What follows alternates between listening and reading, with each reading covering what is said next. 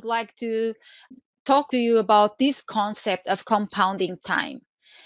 If you think about it, it's a little bit about compounding interest in your with money. Every time we invest some of our time today, let's say today, instead of doing something else, we decide to invest that little bit of time. It could be 10 minutes, it could be 1 hour, it could be more. But we say, well, this process, this particular portion of this process cannot go like this forever. And I think I have a solution. So I'm going to put the time today. And let's say that something that before was about copying and pasting, I find a way of automating that.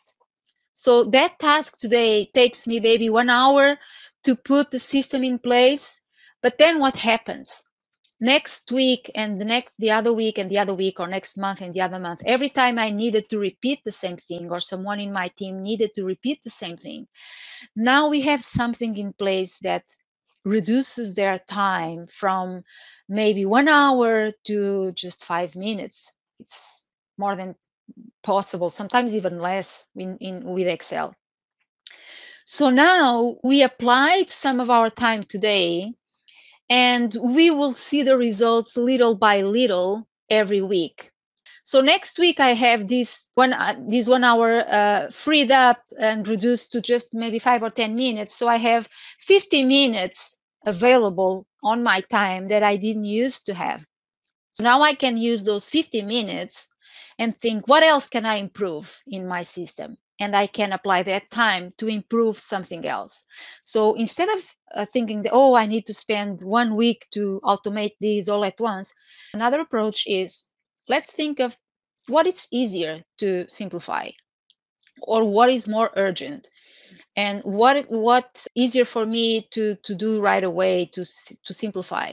Apply the time to do that. Next week you will have that time extra to apply on something else.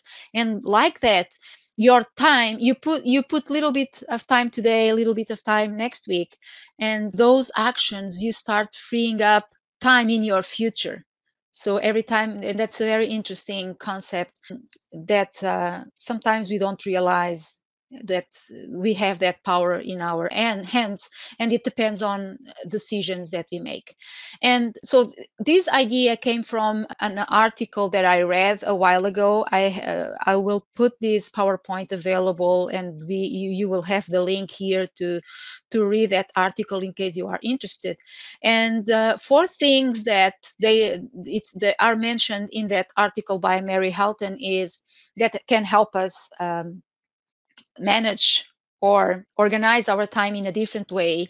Is, first thing, every time we need to do something, is, can I eliminate this? Do I really need to do this?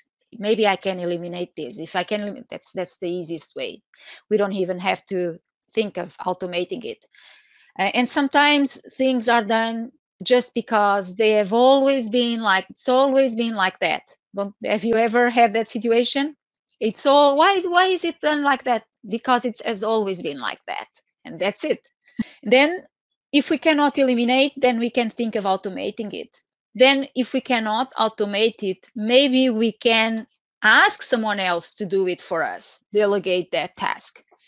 Or we can automate it in a way that our expertise to do that if it is in Excel, it's not needed anymore. I just have to teach someone else and say, you click this button, you click this button, and that's it. So we can delegate that task to someone else. And finally, we can procrastinate on purpose. And that means not do things just because we don't want to do them, but not doing something because we realize that now it's not the time for it yet for some reason. Maybe we need to get more information before we take action on it, or maybe there are other things that are more urgent. So that's the fourth element that can help us decide what to do first and how to make things easier and gain time on our daily tasks.